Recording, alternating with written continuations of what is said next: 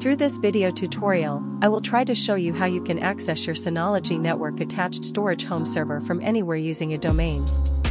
First of all, if you look at the top, you will see that I am connected to my server using a local IP. In this case, my router's IP is showing as 10.10.30.2, and an extension number is also displayed. So now, I will show you how you can access your server using a domain instead of this local IP address. To accomplish this, we first need a domain name, and we have to park that domain in Cloudflare.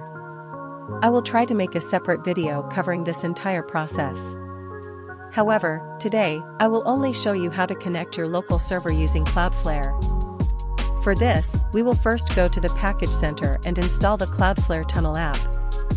While installing Cloudflare Tunnel, it will ask for a Cloudflare Tunnel token.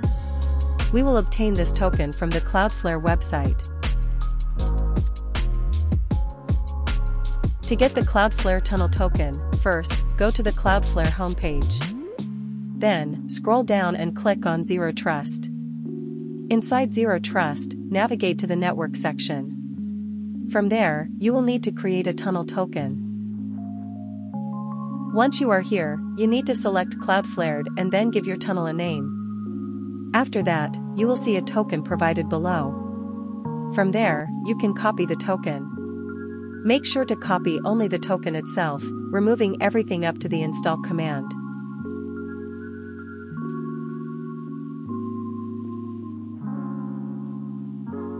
Now, from here, you will click Next, then follow the method I showed, and after that, click Next again. When you reach this step, go to the confirmation settings and click Done. Up to this point, your work is complete. Here, you will see that the Cloudflare Tunnel installation process has started. Later, when you log into the Cloudflare panel, you will see a connected ID, and next to it, the status will show as connected. This confirms that the installation has been successfully completed. The next step is to link your local IP with your domain. In this case, you will do this using a subdomain. By following the method I showed, you can easily complete the process. Here, you will select or enter a supplement, then choose your selection from there. Next, select the IP where your Synology NAS is located and click Save Tunnel. At this point, your setup should be successfully completed. Now, using this subdomain, you will be able to access your server. That's all for today. I will see you again in another video, possibly next week.